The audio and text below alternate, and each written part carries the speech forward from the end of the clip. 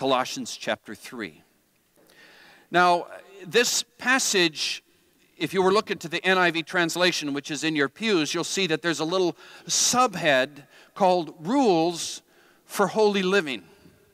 Rules for holy living, because what Paul will do in verse 5 and follow is tell us about what we need to do with our life.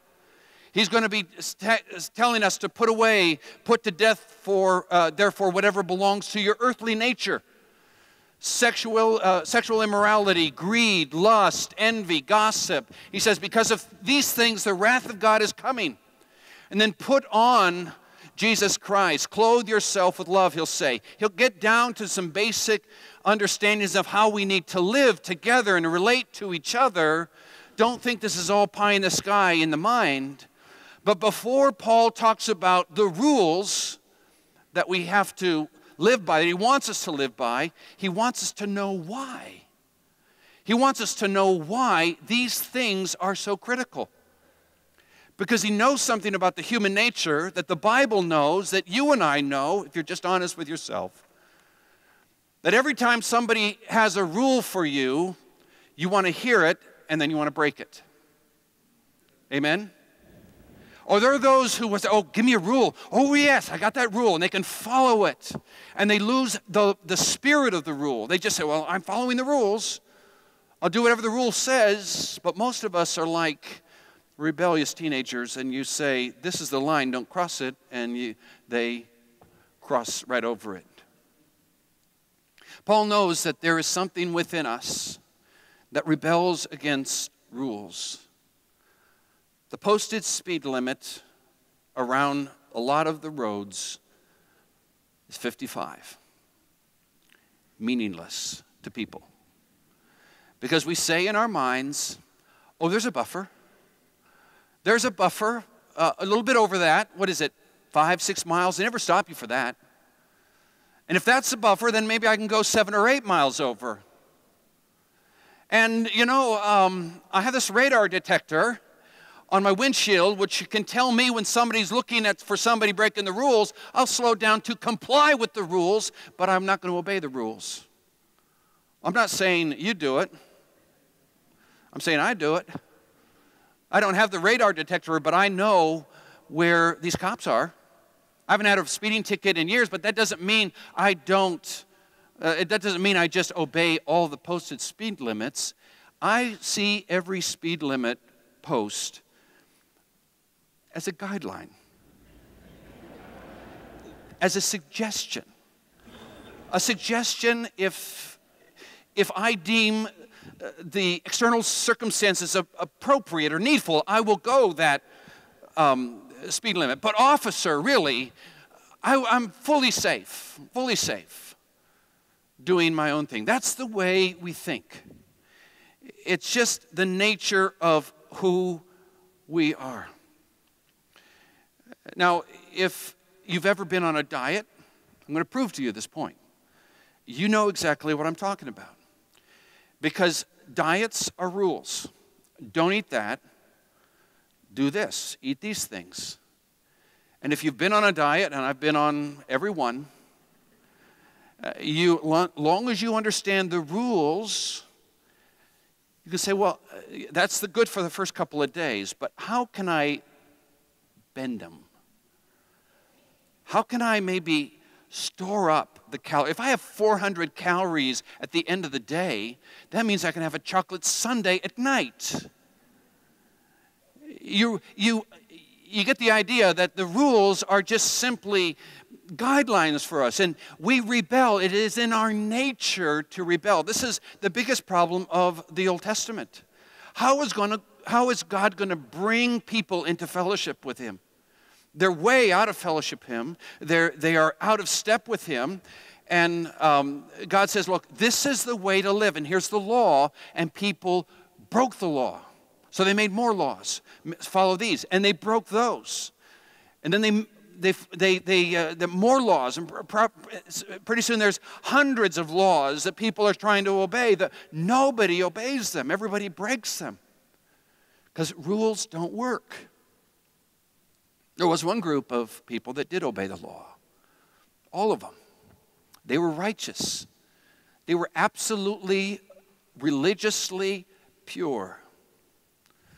But Jesus called those people the whitewashed tombs. They obeyed the rules rigidly. They stuck to every single jot and tittle, Jesus said, of the Bible, of the law, except the rules never got to the changed heart. They were whitewashed tombs. So if you were looking to your NIV Bible, they would say these are the rules for holy living that you're going to hear. But first, Paul says, I need to remind you who you are. This is one of the most profound things I could say to you today. In fact, do this. Open your Bibles. I can tell you don't believe me. Open your Bibles to page, I don't know what page it's on. It's Colossians chapter 3. Help each other get there. My Bible's paginated differently than yours. Otherwise, I tell you my page, but it won't do you any good. So help yourself get there. And you'll see on chapter 3 in Colossians that it says rules for holy living. Then he gives us our subject passage today. And then on verse 5, it gets to the rules. Put to death therefore, whatever belongs to your earthly nature, sexual immorality, impurity, lust, evil desires, and greed, which is idolatry.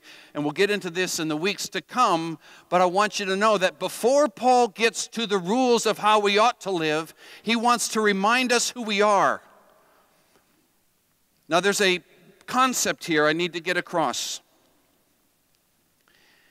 That Paul, in order to get the body in shape, to get the body to follow, to obey, to desire to live in a righteous way, Paul addresses the heart and he addresses the mind. He addresses who you are in God. He addresses, put it this way, the who before he gets to the do. This is one of the most profound things I'll say this morning. That Paul addresses the who you are before he addresses the do this and do that. He says, you are risen with Christ. Set your heart on things above where Christ is seated at the heavenlies. Set your mind on things above, for you died, and your life is now hidden with Christ in God. What Paul is saying is that I want to show you who you are first. Then what you do will come naturally.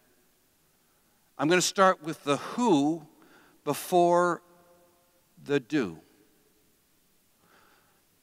Fancy theologian would have put it this way. I'm starting with the indicative before I get to the imperative. The indicative is who you are. Who you are in Christ. Who you are as a blood-bought child of the living God. Who you are hidden with Christ. Who you are raised with Christ, what this all means. Then we'll get to the do, the imperatives. Do this, don't do that. Try this, try that.